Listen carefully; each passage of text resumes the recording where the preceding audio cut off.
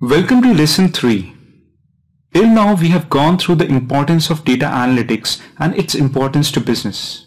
Also we have learned that the data has grown big in recent times and would continue to grow. In this lesson we would understand how this big data can be analyzed and processed for use. Grace Murray Hopper, the famous American computer scientist, who developed the first compiler and conceptualized the idea of machine-independent programming language, gave a real nice example for this. She explained, historically ox were used to carry the load, but when the load increased, we didn't consider to grow the ox large, but instead we used several ox put together to pull the heavy load. The same idea is applied while analyzing big data. When this concept is applied to the computing world, it is termed as distributed computing, and this, as well, is the core concept to Hadoop. Let us see this problem in computing world.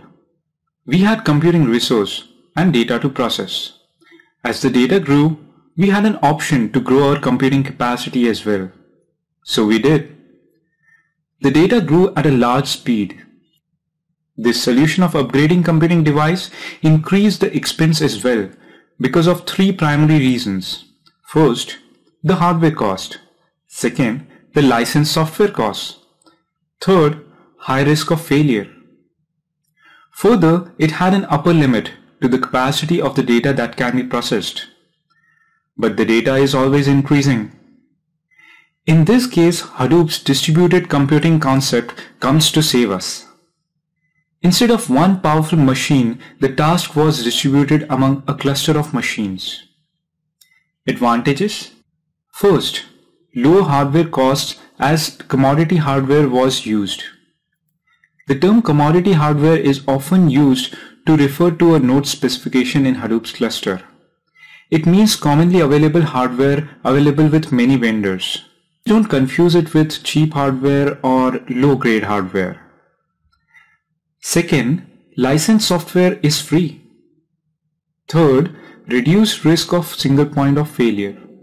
In a cluster, if a node fails, the performance degrades, but does not halt, as it would in case of a single machine usage. Fourth, studies have shown that in certain situations that Hadoop's distributed cluster can process 10 times the data at 1/10 of processing time with 1/10 of price. Interesting, isn't it? On this slide, we would compare traditional database management system with the Hadoop MapReduce. I haven't described MapReduce yet, but I want you to think it as a framework that works in a distributed fashion on a cluster of machines. Don't worry, we'll look at MapReduce in details in the next section. So coming back to the comparison. This is in many ways similar to a comparison between a cool car and a train engine. A cool car is expensive but fast to carry a small number of people. Train, on the other side, would produce a higher throughput by carrying a lot of load. Each has its own benefits and so should be applied cleverly in accordance to the need of the situation. Let's look at this table. RDBMS is a good option with the data sizes in the range of gigabytes, while MapReduce would start to shine on its performance for the data sizes in the range of petabytes and upper. RDBMS offers both interactive and batch accessing options on the data, while MapReduce is only batch. Data access patterns in RDBMS is read and write many times, while in Hadoop file system we cannot edit a file.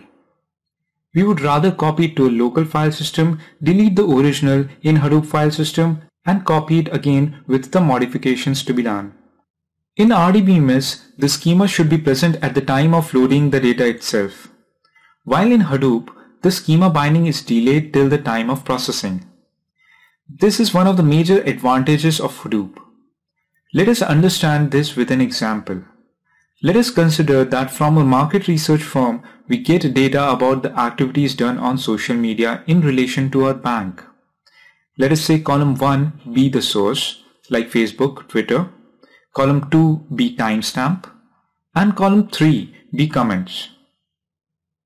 In the RDBMS version of the solution, we'll have to store it to a table for which the schema and other constraints has to be decided beforehand. In Hadoop, we just need to copy it to Hadoop file system, and at time of read, we can decide on the schema.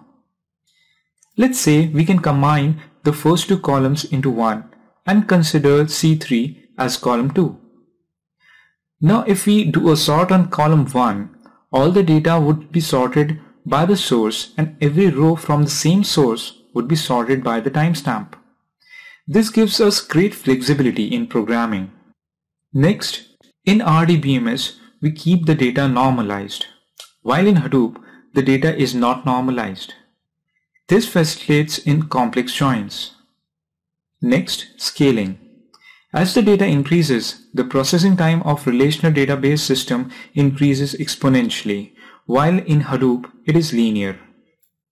In this slide, we see an interesting analysis on seek time.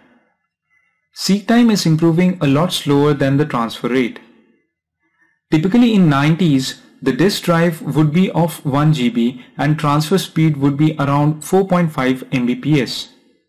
Thus the time taken to read the whole drive would come out to be roughly 4 minutes. Nowadays, the typical scenario is 1 TB memory and transfer speed is 100 Mbps. Thus the time taken now to read the whole disk is close to 2.8 hours. Referring the aux and load example, it is like load has increased and so has the aux got stronger. But the increase in load is a lot more than the increase in aux strength. This gap can be closed by parallelism. Suppose the same 1 TB is distributed equally over a cluster of 50 nodes. The complete read time would reduce to 1 by 50th, that is 3.5 minutes. This is another advantage with Hadoop as it employs parallelism. One more advantage is that Hadoop maintains the replicas of the data, so failure of one node doesn't affect the integrity of the whole data. We would see in depth about how Hadoop maintains the replicas in a separate lesson.